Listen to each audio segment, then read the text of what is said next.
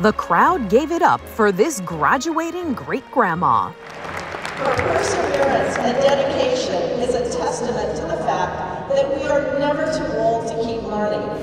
At 90 years old, Joyce DeFauw proudly donned a cap and gown at Northern Illinois University's commencement ceremony, more than 70 years after she left college to start a family.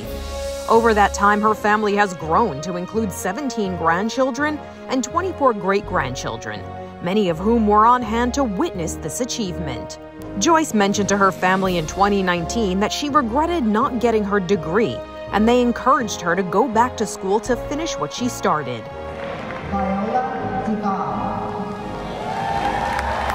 She got her first computer to attend online classes, and just a few years later, she was walking across the stage at a graduation ceremony to receive her bachelor's degree in general studies. Joyce proves there's no age limit on achieving your goals. For Inside Edition Digital, I'm Montalbano.